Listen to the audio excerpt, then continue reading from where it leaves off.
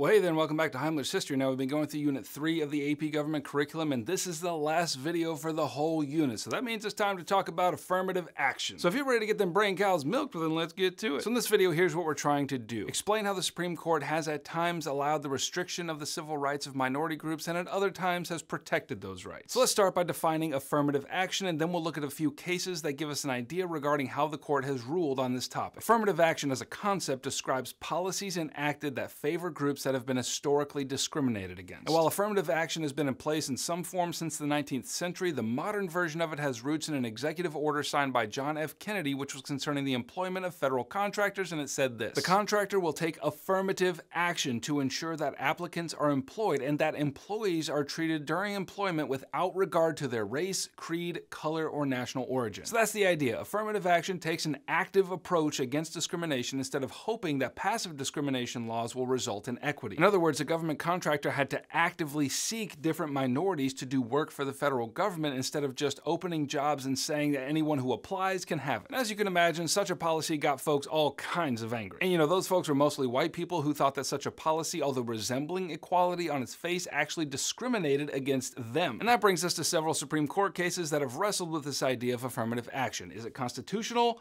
Or is it not? Now, before we get into the cases, you need to understand the debate underneath the debate. On the surface, these cases were about whether it was constitutional to have minority quotas in various institutions, but under that debate was the more fundamental question: is the Constitution colorblind? On the one side, you had justices who insisted that the Constitution makes no claims regarding race and therefore should not be invoked in racial questions. On the other side are justices who argue that the Constitution forbids racial classifications only when it harms certain races, but does not forbid them if those classifications help historically discriminated races. Okay, so with that understanding in place, let's have a look at how the Supreme Court has ruled on the topic of affirmative action. And spoiler alert, it is not favorable. In making these rulings, the court is always trying to make the distinction between de jure and de facto segregation. De jure segregation is racial discrimination by law, and the prime example of this was the Jim Crow laws in the South. De facto segregation, on the other hand, is racial segregation by personal choice. For example, during the Great Migration, lots of black families moved to the north and precipitated what's known as the white flight out of the cities into the suburbs. So in that case, racial segregation had occurred between cities and suburbs, but not by law. Rather, it was by the choice of white families moving out of places where black people were living. Now, the court ruled against de jure segregation in Brown v. the Board of Education ruling, and that dismantled the legal structure that supported racial segregation. But in many cases that followed, where de jure segregation was not clear, the court has generally ruled against affirmative action. Now, the clearest example of that is the non-required case of Regents of the University of California v. Bakke. In this 1978 case, the University of California's medical school admitted 100 applicants every year, and their affirmative action policy was to reserve 16 of those spots for minorities and women. So that meant for 16 of those spots, minorities and women could have lower qualifications and still beat out white applicants. And wouldn't you know it, that's exactly what happened to a white applicant named Alan Bakke. He was denied admission and then went ahead and sued the university, saying that the 14th Amendment was violated because he was declined entrance based only on his race. And you're like, wait, wasn't he white? And the answer is yes, that's the point. He said that because the university had established race and gender quotas for admission, that he was the victim of reverse discrimination. Well, the decision handed down in the case was that such mandatory quotas were in fact unconstitutional. However, the court didn't say that affirmative action was unconstitutional, which is to say race could still be used as a factor in determining applicants' qualifications for the school. But race couldn't be the